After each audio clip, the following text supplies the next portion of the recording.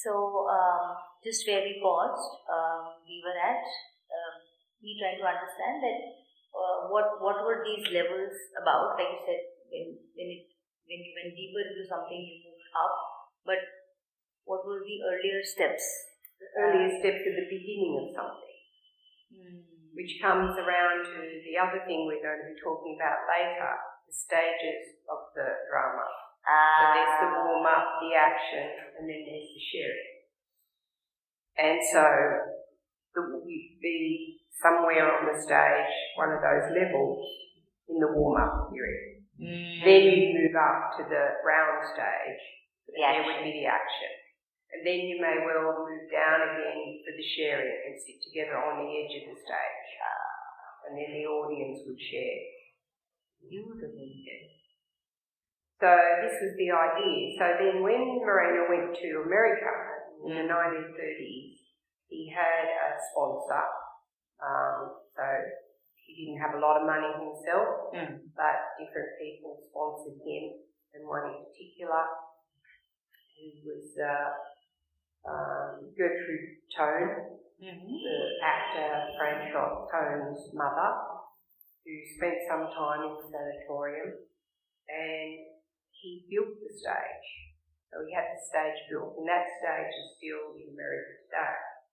You can go there and see it in New York, upstate New York. And how large is that? It's very large. Like, how large is this room? Larger. Yeah. So how it is there's a circular stage, wooden.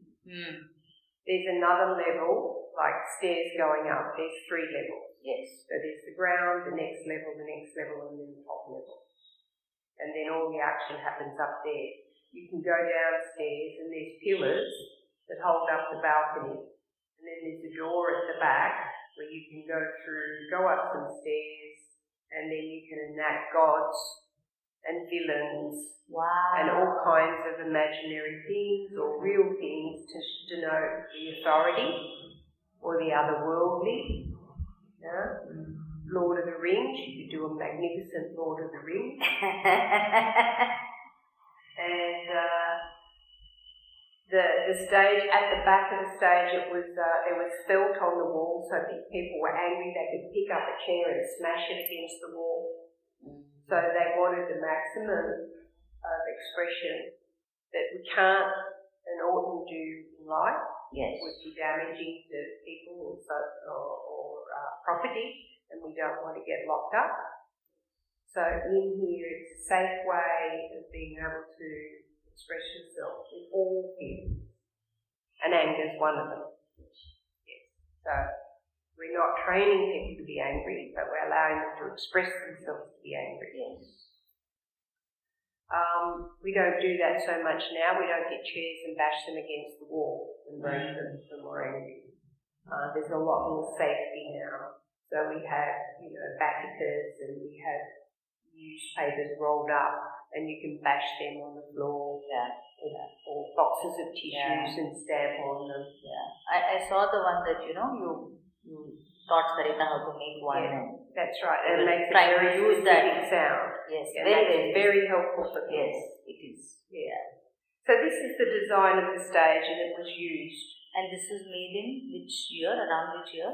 I would say the early 30s.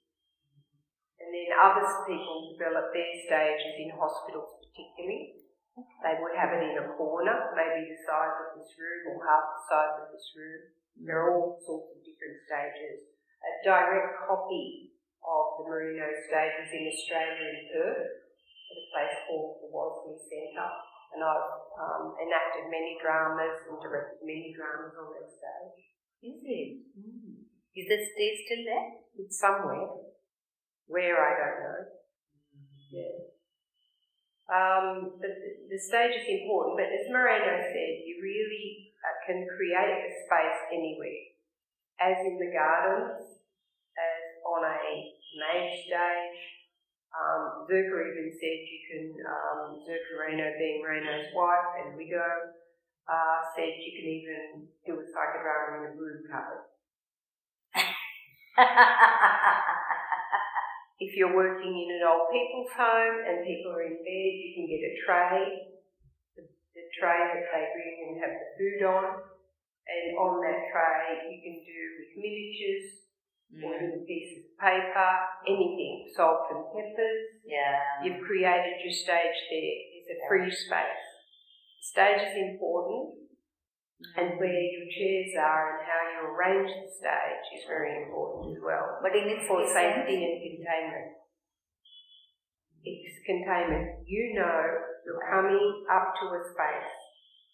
You're going to be in that space, and then when you come out of that space, we're finished with that reality. We're back to our normal reality. So even if it is a hospital tray, it still has containment. Absolutely. It's in the tray and outside the tray. So that is a kind of containment. Yes. But within that containment, Yes. or through that containment rather, Yes. you're creating a lot of space for expression. Yes. And safety. And safety. Yeah, because we know here certain things are going to happen and then later not. Now that leads me probably to the audience. Yes. So the audience in the psychodrama is important. Just one question connected to that. So, therefore, because there is safety and understanding that this is one world and now I've come out of that, therefore, the stage the essential bit for creating surplus reality. Yes. So we might discuss that later, but what I'm connected to is that also makes it safe that I've gone in there, done my work, this is another reality, and now once it is over, I'm back out there into my here and now, this reality. That's right. So you've got a containment, yes, and a space where you can do certain things. Yes. Then when you come out of that, you're different. So it's not one role, but when you're on the stage, you're the protagonist. And therefore there is the director directing it, you've got auxiliary egos, people taking up certain roles for you, and then you've got the audience. Yeah.